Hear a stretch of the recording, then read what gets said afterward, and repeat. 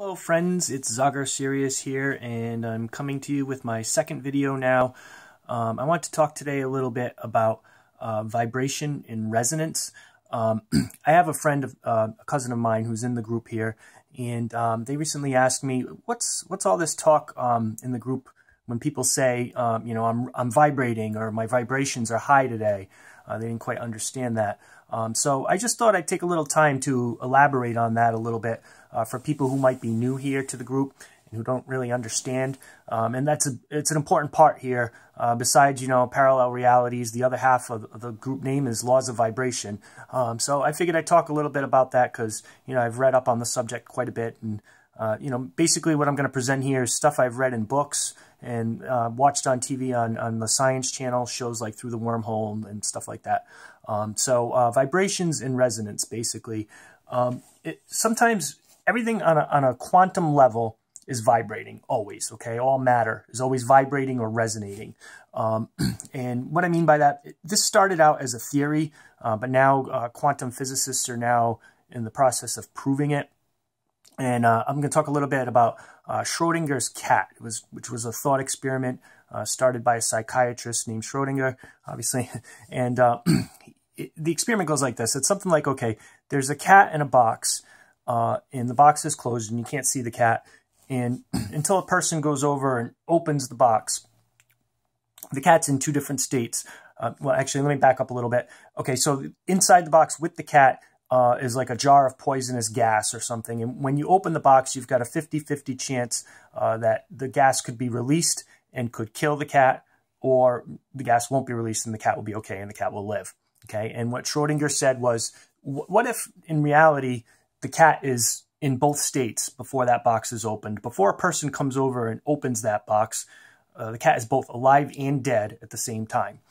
And then the action when the person opens the box triggers one or the other reality to lock in and become real, okay? But before the box is opened, it's in both states, okay? And now we've coined a term for this nowadays. Scientists have, it's called quantum superposition. And quantum physics is now proving that all matter basically can be in two states at the same time until like someone comes along and observes it. I'll get into the conscious observation part in a second.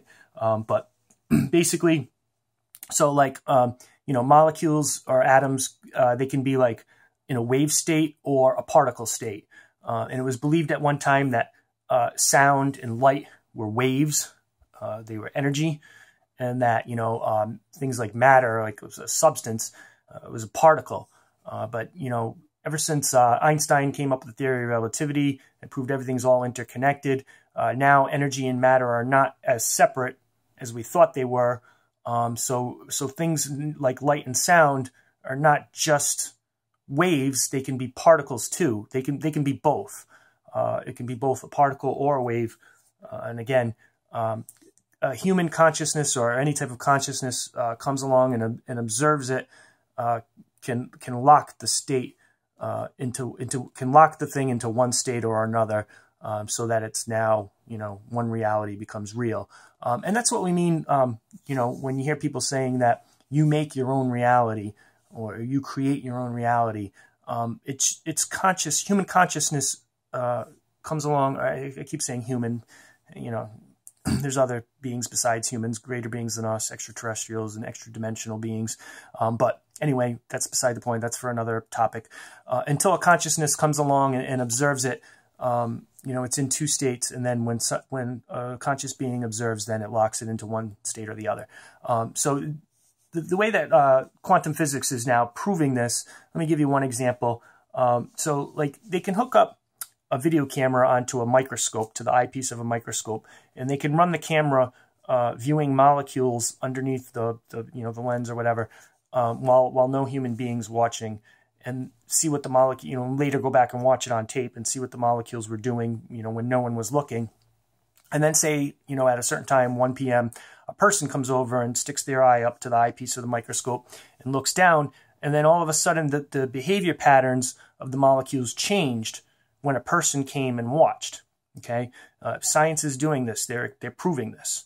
This is real. And another example where, you know, they took electrons and they fired them through a slot onto like a background like wall or panel or something. And again, ran a videotape of what was happening, and had a person sitting there basically with their eyes closed, you know, at the beginning of the experiment. And then, you know, at a certain point, you know, in the experiment, open their eyes.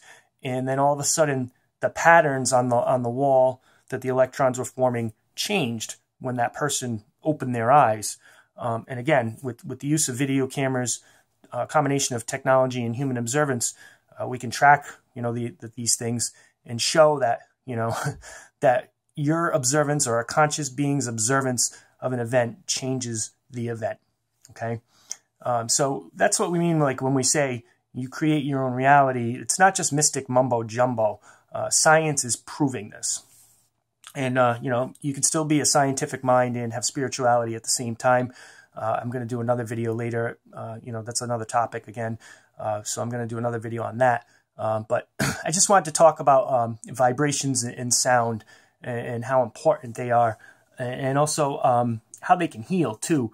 I recently learned, a friend of mine on Facebook, and who I think was also in this group, introduced me to the concept of binaural beats and how different sound frequencies affect our brain waves. And you've got you know, different types of brain waves. There's alpha waves, beta waves, gamma waves, delta waves, theta waves, and they all represent different things. So like I think theta is when you're in like a relaxed state, and delta is when you're in deep sleep. Beta is your just conscious everyday activity, like when you're at work, going about your day, and alpha is more of like when you're concentrating or trying to memorize or learn something. So different frequencies affect us in different ways, and beta can actually be kind of negative because it's associated. Beta waves of our brain are associated with times of stress and anxiety. So a little bit of personal information about me. I was, before, in my old life, before I woke up, I was very much into heavy metal music and dark tones, dark ominous music like Metallica and Megadeth and White Zombie and stuff like that, which I recently learned after reading an article about these binaural beats and psychoacoustic healing. It's called healing through sound.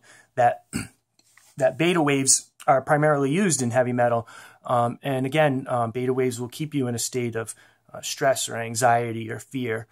So after learning this, I'm currently reformatting my entire music collection, and I'm getting rid of those darker things. I said goodbye to Metallica and Megadeth, and I'm saying hello to John Lennon and U2 and more positive, uplifting music. Now, I'm not completely changing my whole entire being, because I've always liked rock and roll, all kinds of rock and roll. But again, I focused a lot on the heavy and the darker stuff earlier. So I'm getting rid of that now. I'm eliminating that from my life because I don't want to be in that state of anxiety and stress anymore, which also was keeping me kind of in addiction. You know, I drank a lot before I woke up, and I'm changing my behaviors. I'm using this newfound information about binaural beats to overcome addiction.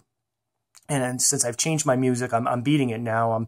As I make this video, I'm going like something like 14 days with no beer, and I'm on like day 4 with absolutely no alcohol at all.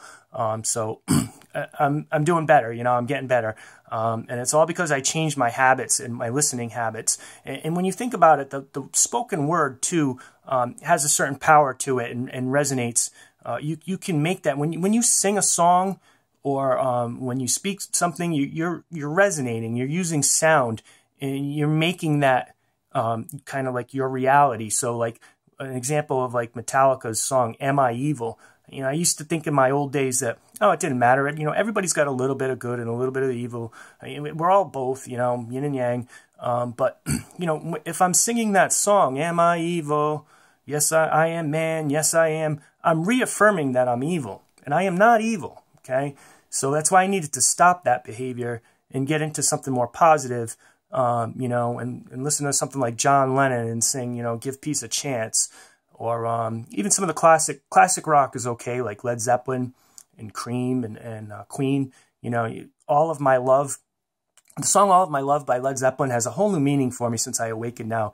I listen to the words and I'm understanding it for the first time. even though I've been listening to Led Zeppelin's music for 30 years, it's crazy to me that now all of a sudden the words make more sense than they used to. So I've completely changed my music collection, and by doing that, just by listening to more positive music, I'm changing my mindset. My brain waves are now focusing on alpha instead of beta, and I'm improving myself. I'm beating addiction. I'm not drinking like I was before. I also gave up smoking, not cigarettes, but something else. And so, I'm overcoming these things with sound and with vibration. And sound can also heal you. I want to mention an album that I like to listen to now that I recently got, Vibrational Sound Healing. It's a combination of a doctor, Andrew Weil, I'm not sure if I'm pronouncing his name right. Uses these kind of concepts about, binaural beats and stuff.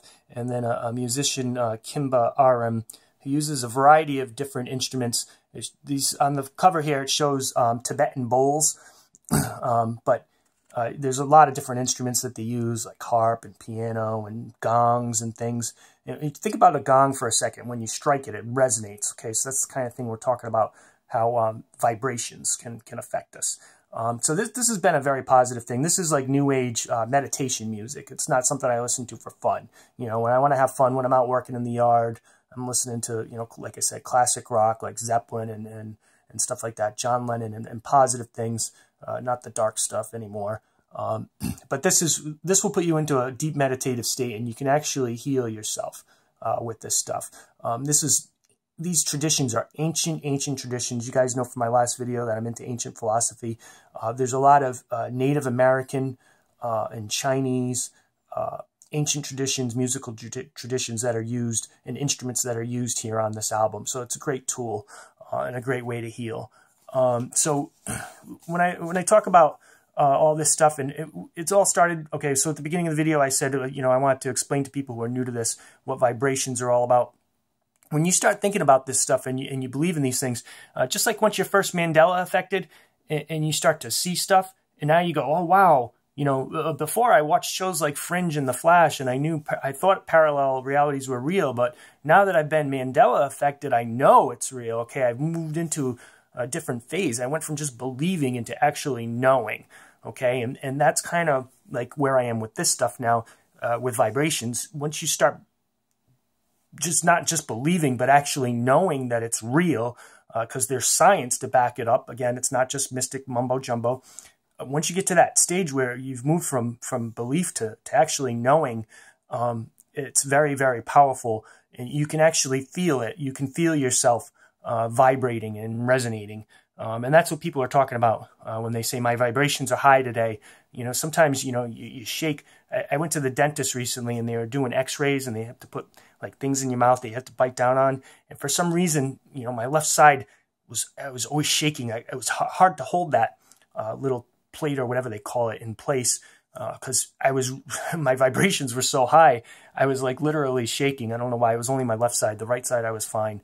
Maybe it's because I'm right-handed, which means I'm left-brained, and not right-brained. Different people have a different part of their brain that they use more. So right-handed people tend to be more logical and use the left brain side more, and right-brained people tend to be more artistic and creative, and then left-handers. So anyway, I hope that helps clarify things a little bit. I don't want to keep this video too long. I want to keep it under 15 minutes. I don't want to keep rambling on. I had some other topics too in relation to this. What holds everything together? Magnetism. I think that's going to be my next video. I'll talk more about that because, if everything's always resonating and vibrating, what stops it from just flying apart, right? Have you guys heard of entropy? That's the natural way. Nature just has a way of things to just disintegrate and fall apart. It's called entropy. And so you want to say, well, if everything's always resonating and vibrating, what stops it from all flying apart? And I believe that's magnetism. But again, I don't want to go too long into this video. So that'll be the next topic. Anyway, I hope this helps some people understand that, what we talk about here isn't just mystical mumbo jumbo. There's science behind it too. And again, science and spirituality can coexist. That'll be the other video after the magnetism video. Hopefully you guys don't get too sick of my videos. Hopefully you like them. Anyway, peace and love, guys. Have a good one.